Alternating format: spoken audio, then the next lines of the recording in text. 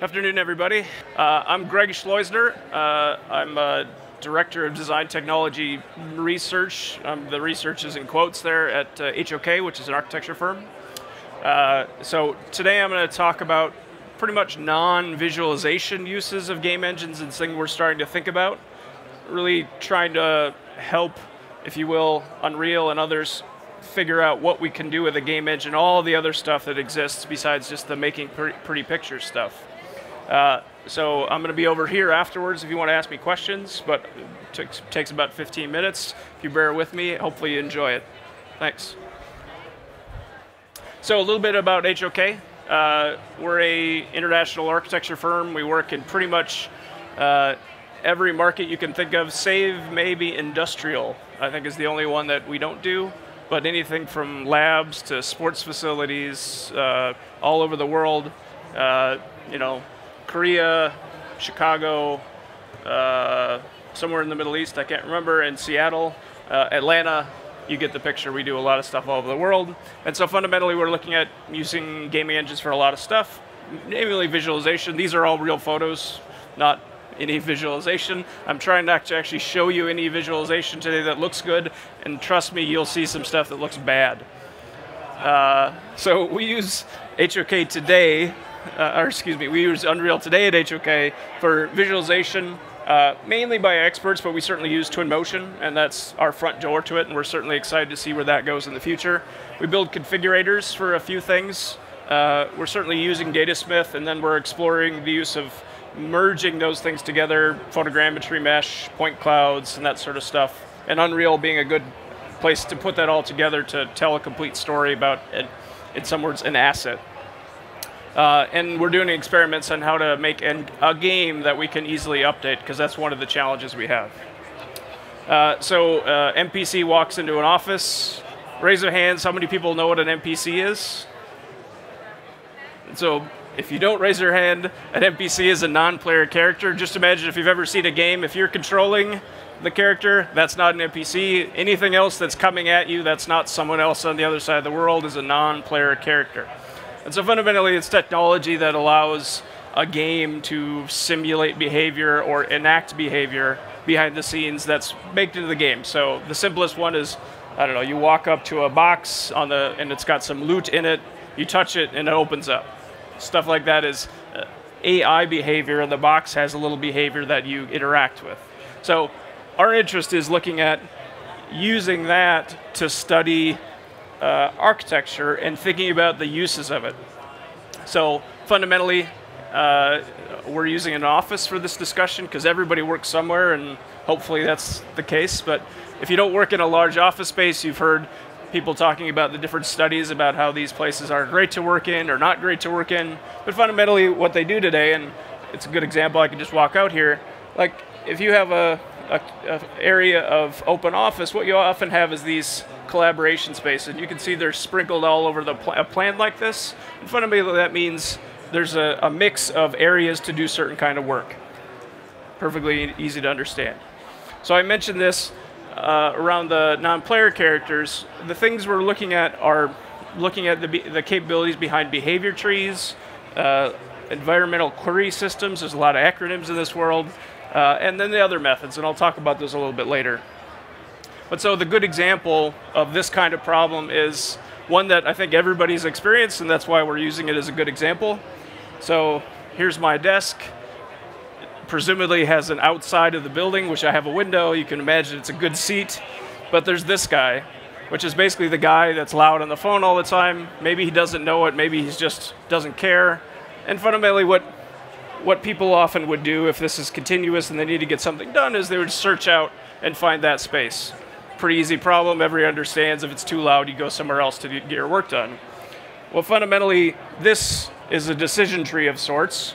And so basically, if you're judging it's too loud, you make a choice. And if you go to the space you first go to and it's not available, you go to the second one.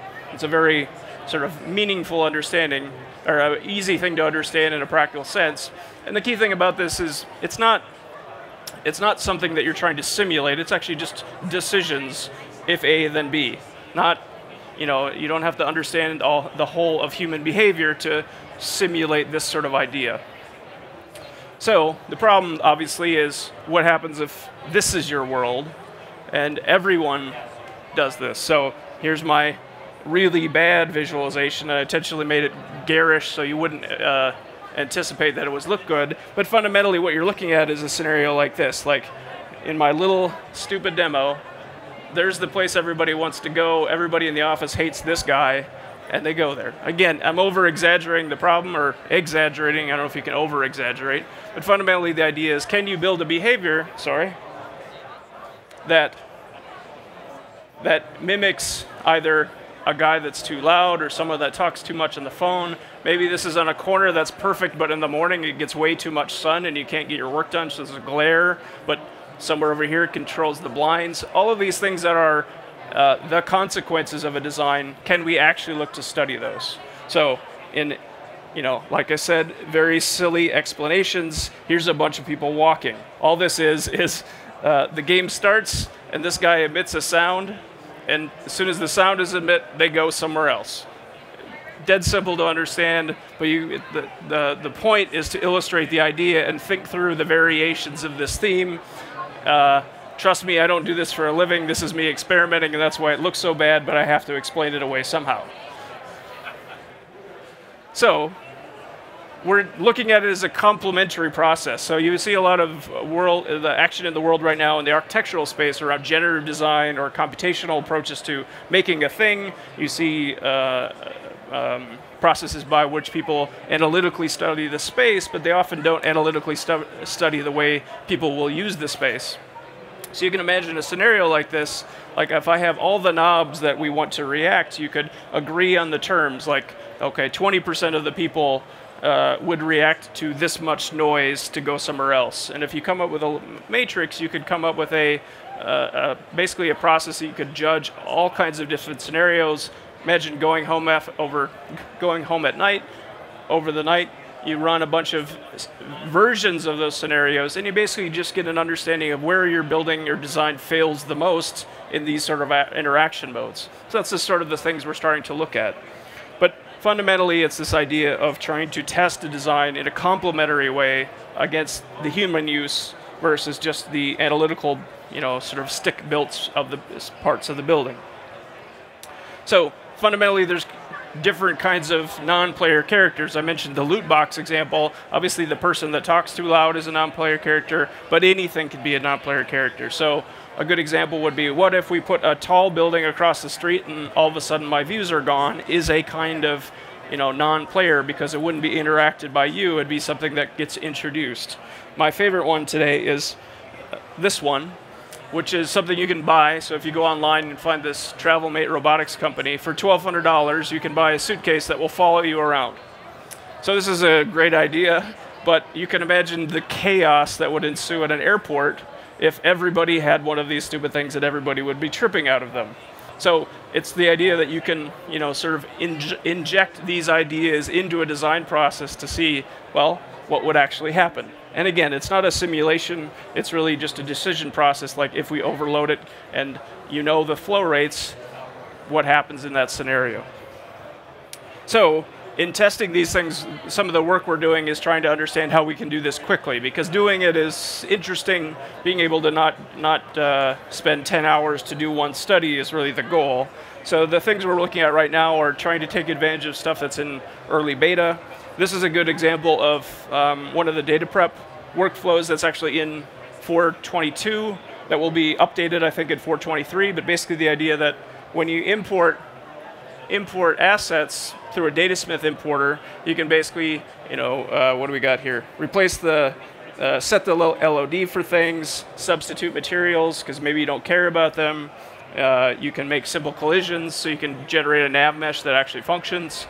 And then the one I have highlighted there that we're not doing, you can certainly do this with blueprints yet, is sort of instantiate a person for every chair of a certain type. Those sort of activities where you can, sort of add a person to every desk, as example.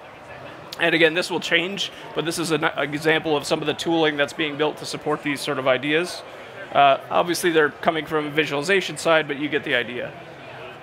Then simple stuff around, like, where is the NPC is supposed to go. Like right now, I'm just hard coding in to set the idea that the game started, they go there. But obviously, there's a series of choice.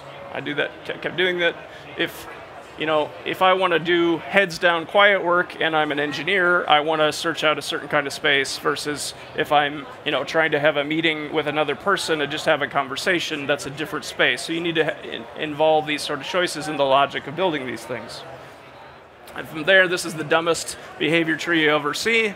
It's basically the technology that exists to start to build these things. This is one of the technologies. So basically, you start a sequence, and I'm waiting 2 seconds for this guy for people to react to the noise. When they react to the noise, they'll move, and then they're going to wait for 5,000 seconds, which is basically the end of the game because we don't care about anything else. We're just, sort of testing out where they're going.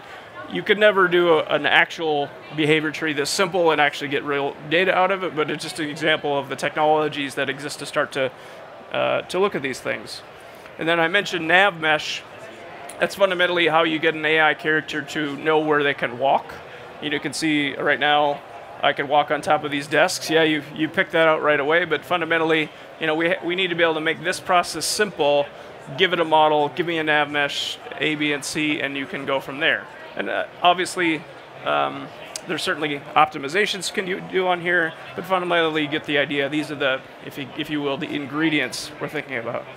So a couple of things we're thinking about is, there's one of the aspects, and a lot of our models like this would come from BIM platforms, which fundamentally have concepts like rooms. So looking at the fact, can we use rooms to make a destination automatically? And obviously, the name of a room would help you understand its function. Like a touchdown space would be the perfect place for somebody that's visiting for the day and wants to get quiet work done. So that is the technique we're looking at, injecting this logic into the things.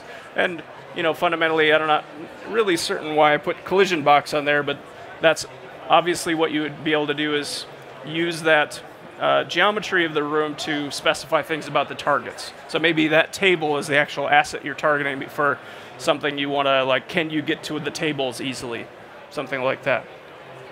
So architecture, I'm playing this game that everybody else plays. In the real world, everybody calls architecture either technology or what I do for a living. On the architectural side, we're actually talking about technology. So if you think about it, there's no real reason to have to look at this thing.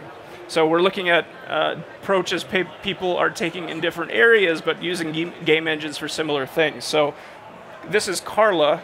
I can't remember what Carla stands for, but it basically is fundamentally a lot of the autonomous driving companies are using game engines to feed data into their sensors. And so you can imagine they don't want to watch those things learn all day. So they come up with these ideas of, a hero mode or a non-rendering mode where you can see the world, but you don't have to render the frames to understand how the simulation works. The same ideas are things we should be thinking about in our world. And then the last stuff, there we go. The last stuff we're thinking about is just the tools and techniques that are there, and there's plenty more. But so EQS is an environmental query system, which is a good example, and I'll talk about it in the next slide, is an example came online recently of a simple environment where you have 3 deer. You are one deer, there's a deer that wants to follow you, and a deer that wants to run away. The deer that wants to run away actually has to ask the environment, how do I get away from me, the character? They have to query the environment to know the furthest distance. They can't ask me, because I don't know. So that's an environmental query system. An AI perception system might be asking, can I hear something? If I make a sound, do they hear me? So those are the techniques you would start to look at to see what's in engine to figure out what questions can we ask. So this is a very good demo that has just been posted online. So if you're interested in looking at, this is actually Wes Ben posted this on the YouTube, and basically you can search for this and go through this, and this teaches you everything I just said about the deer. Find the deer that follows me. If you're not doing anything, wait and eat, or if you're afraid of me, run away. It's a very good demo of the whole system, and it gets to help you understand the things. It is a more complex idea in a game engine, but it's, again, a very powerful area that starts to think about what could you actually do in an architectural sense. So that was it. Thanks, everybody, and I'll be right here if you have questions.